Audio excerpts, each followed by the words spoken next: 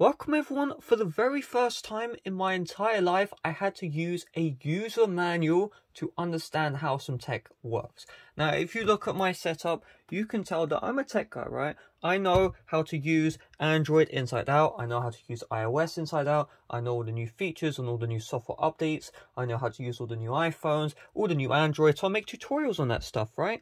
And I know how to use Bluetooth headphones, excluding this one right here, the LG Tone.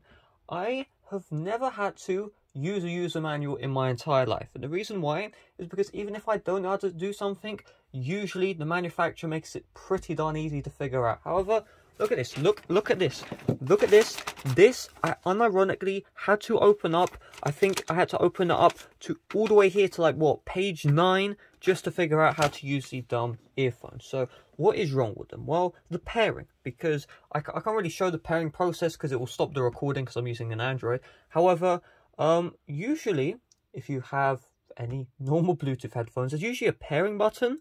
So let's say, for example, on the AirPods Pro, at the very back, there's this white button. You just hold it down and then there'll be an LED at the front here. That LED goes white and then you just go into the Bluetooth settings and then connect. However, with the LGs, they thought, you know what, man? Screw the pairing button. We're going to make some stupid way that no one could figure out without looking at the user manual, right? So first of all, they have this weird toggle here. So I thought this toggle initially was pairing mode on and like pairing mode off.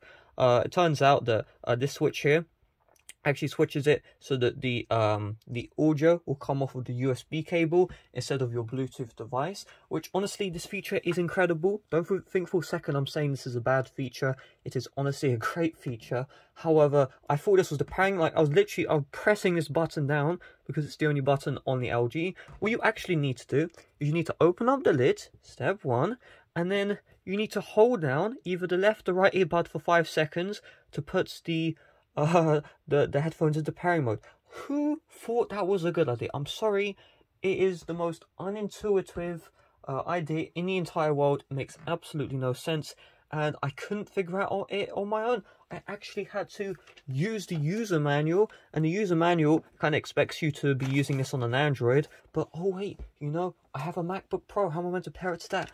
Dummy little...